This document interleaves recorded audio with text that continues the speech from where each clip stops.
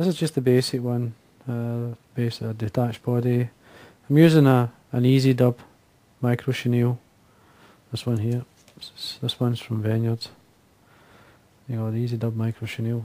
And I've got a tiny bit of wing and flash in red at the back, some Peacock Herl, dyed jungle cock, and some Marabou for the breathers. But this version I'm just going to change. I'm going to put a small fluorescent green tag, and this is a Glo-Brite Floss number 12. Now the hook I'm using is a B160 size 12, which is a short shank hook. I mean, the shank is equivalent to a size 14, it's a gape is equivalent to a size 12. Now all I'm going to do is put a small tag on with the floss. So basically tying it on and tying it off. Just start it, 2 or 3 turns. We come down to basically in line with the barb. Give me a touch of super glue, just lightly onto the floss and then wind on top, which obviously is going to stick it in nice and tight. Now any excess, just remove it with your finger, and then what I'm going to do here is take it up so that I can bring the thread over. Now the thread is just a uni thread, it's a 8/0 in black. Just come over the top of the floss and trim it away plus the waste piece. And then we're ready for our body. Now, as I say, it's the Easy Dub Micro-Chenille. In this case it's black. Now there is different colours. I like to use reds and yellows and some other 2 or 3. Now it's quite simple. All we have to do is seal the end, and we just basically get a lighter and just lightly at the end, and there we are. That's got a nice point on it. You can have the body quite short, it's up to yourself. Reasonably long. Looking at least probably around about say the hook length, shank length, it's up to yourself. You can always trim it back on the water if you want. 2 or 3 turns to get it started.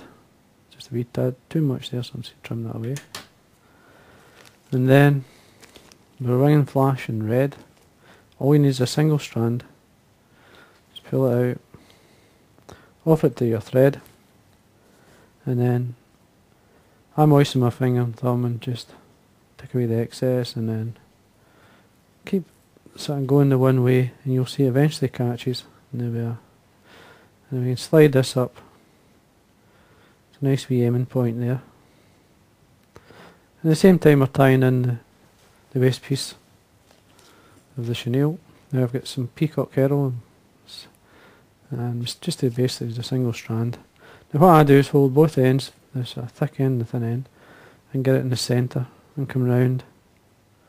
Basically so it's an even length either side. Slightly come over it. A tiny bit of wax on my thread so I've got plenty of grip. Pull that back. And then we can either wind this down, bring the thread up and back over the top, or to try and keep the herl a wee bit better, just a wee touch of super glue there. We can then wind over that, and that'll basically stick it down nice but keep the herl sitting nice. Give yourself a good millimetre or 2 to tie in your wing buds, which is the jungle cock. Now you can use, you don't have to use jungle cock, you could use whatever you like, floss, you could use goose by, you could 2 or 3, but I'm just going to use, this is Sunburst dyed jungle cock. Just going to, 2 small eyes, just basically pull back what I don't need. Level them up. Stroke these fibres back, get them souther on the side, and then come round with 2 or 3 turns, just to basically hold them, and this will allow you to actually get them to sit right. Now you're happy, I usually, which I am, come in with a wee bit of wax, draw these back,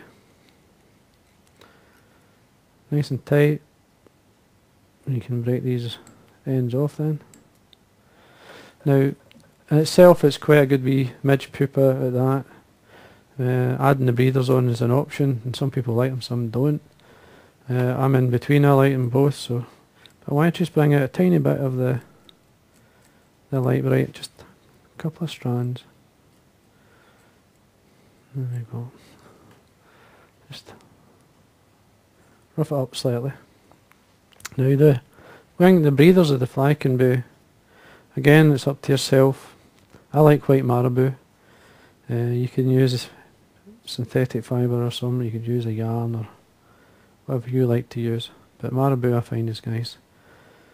Now, few ends, just bring it out from the stem. Now some moisture on my fingers just to control these fibres until I've tied them in.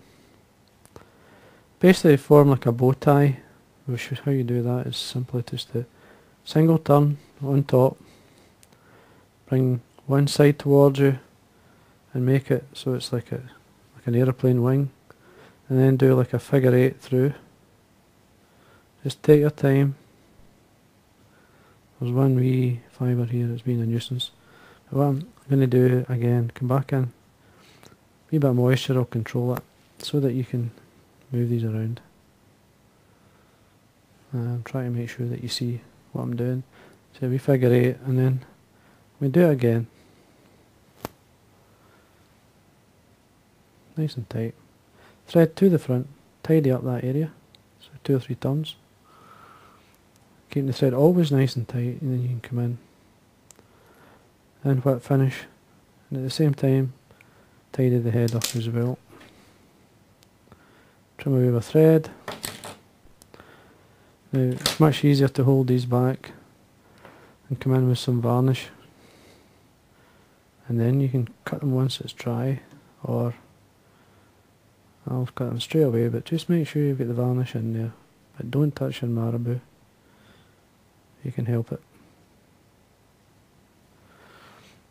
And then, as you can get about a minute or so and allow that to actually dry, and then come in with your scissors.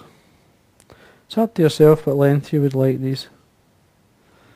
Now, so I can see what I'm doing, I've got it slightly on the side, straight cut. You can see 2 sitting. Now I'm going to give it a minute and come back to you, and then I'll show you what I do. Now I've given the varnish a minute or 2 to dry. I'm going to basically tap the breathers so it fluffs them out with my finger, and you'll see how you get that natural look. The one that's a wee tad long, you see there. You can come in, you can either leave it or you can come in a wee bit fussy, tidy it up. There we are, and that's it. That's your detached bodied Midge Pupa. Now you can obviously go the stage further, you can make it float, you can have CDC coming over and actually then lifting it a wee bit higher, and to me it looks nice. It sits really well. You'll be surprised how well this actually fishes. You can go in a smaller hook, you can go the B160 size 14, which I have done. But in this here is a good size.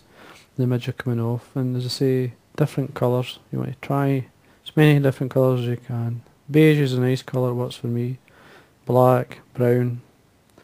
You get your olives as well. They're all worth a go. Any of your fine Micro-Chenilles will do the job. So I hope you enjoyed that.